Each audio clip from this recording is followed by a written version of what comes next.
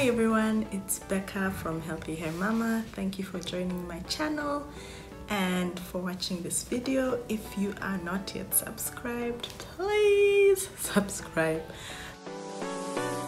So the first thing I do on my wash days is I detangle my hair thoroughly. So I make sure that at this point I remove any shedded hairs, any single strand knots, just so that it's much easier for me when I'm going into the shower to wash my hair. So here I use the Aunt Jackie's flaxseed leave-in, I think it's a leave-in moisture mist, and I sprayed it all around my plaits, and then I applied avocado oil after undoing or unraveling each of the plaits. So I unravel the plaits one by one and I detangle each one as I go along. That makes it so much easier to finish my detangle stress-free.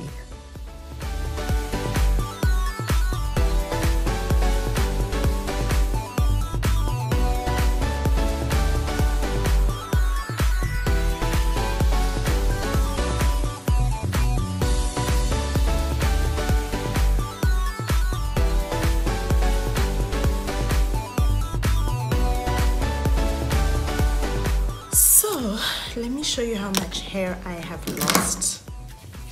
Yeah, it's a lot. I've had these cornrows for 2.5 weeks, so this is 2.5 weeks of shedding. Yeah, it is a lot, guys, but that is how things are.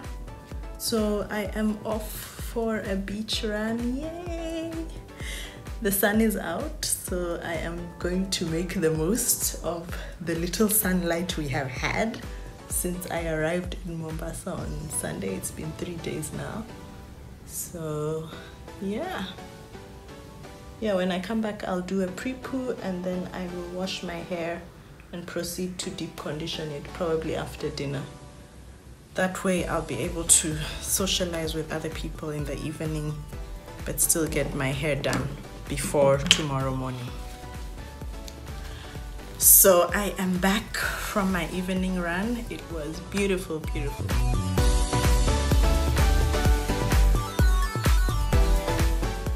So let's start with my pre-poo. So like I said, when I was detangling, I like working in sections, like almost all the time whenever I'm manipulating my hair. I just find it's easier to work in sections. There is less likely what English is this? There is less likelihood of breakage just because you're working in smaller sections which you can manage, and your comb is not likely going to get tangled in your hair, and it also reduces the chances of having those dreaded single strand knots. So I am just going to do 1 or 2 sections on camera and then I'll do the rest because it's really the same thing. There's nothing different I do on each section. So first things first, I take my pre-poo. Today I am using the Rich Conditioner by Mosara Kenya. And if you followed my Instagram page over the last few weeks, I am madly in love with this Made in Kenya brand. It gives moisture for days. All the products from Mosara that I've used do nothing but leave my hair nice and moisturized and soft. So I am loving their products so far. This is the second time I'm using the Rich Conditioner, which can be used as a pre-shampoo, an after-shampoo conditioner, and a co-wash. So it's recommended for transitioning, colored, chemically treated, and natural hair. So the directions are: to pre-poo, apply to dry unwashed hair, rinse and shampoo as usual. To condition, apply to freshly shampooed damp hair. Okay, so I am applying it to dry unwashed hair as my pre-poo. I am not using a towel now because the sports clothes that I have are quite sweaty anyway, so I'm not gonna use them again. Excuse the sweat on my face. I did dry it out before I started, but clearly I worked hard on this run.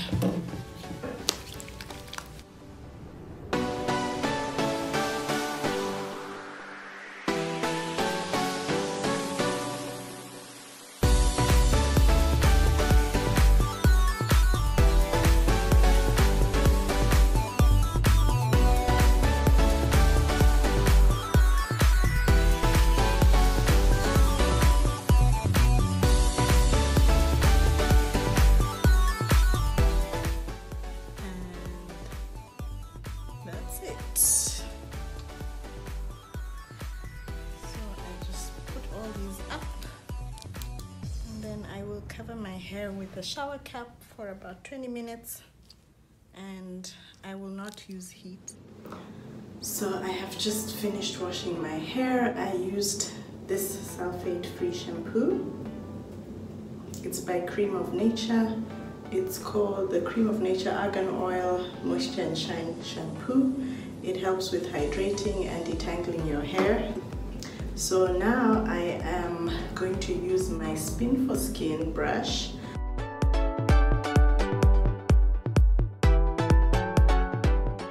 So I typically use my scalp massage on every wash day or every other wash day. It really helps to keep my scalp nice, clean and fresh, and I'll do the massage for about a minute on each side. I prefer doing it while I'm in the shower with water running on my hair so that I just don't end up with tangles or knots as I'm massaging my scalp. But I just wanted to show you how I do it here. So it's very important, if you're going to use a scalp massage, to just make sure you don't tangle your hair in the process, otherwise that might just be a disaster.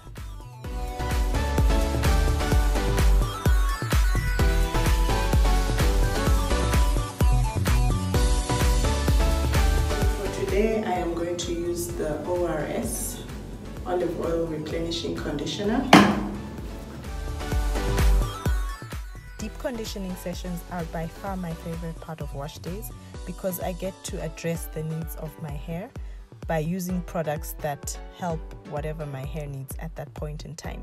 On this wash day, my hair was very soft and mushy, and I felt that it needed a balanced conditioner that had both protein and some moisturizing ingredients, and the ORS Replenishing Conditioner did a fantastic job on addressing this. One thing I've noticed about conditioners is that the ones where they indicate that you can leave it on for 1 to 3 minutes and then rinse it out, those ones don't really work for my hair. So I like making sure that the deep conditioning instructions indicate that you need to keep it on for at least 10 minutes and preferably with heat. That way I know that it's a proper deep conditioner that will give my hair the necessary nutrients that it needs.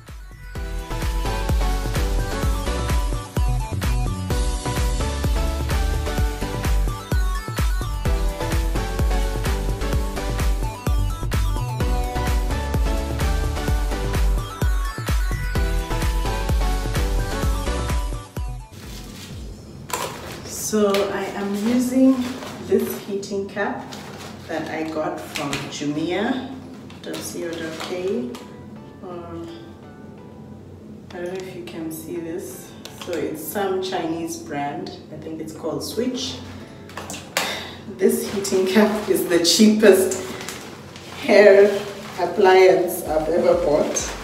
It cost me 600 shillings, so that's about $6 US. And it works amazingly well. I really like it. And the nice thing about it is that it's super light, so I was able to carry it with me on this trip. Alright, see you tomorrow.